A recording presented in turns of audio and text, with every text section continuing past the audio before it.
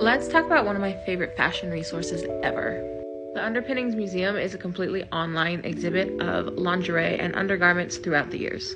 Everything from this Gucci look to this 1860s plus-size corset, it is dedicated solely to documenting undergarments throughout history. Now I personally love it because you get a real sense of how undergarments change throughout history, and you can even see what's under couture clothing. But the real kicker is one of their exhibits gives you patterns on how to make these garments. It shows you how to make these. And I feel like anyone who's into fantasy or fashion would definitely love this. So yeah, I just thought I'd share this really awesome resource, and if you're into historical costuming or you like to find out what's underneath couture clothing, I would definitely check this out and have fun looking at all the fun patterns because I love them.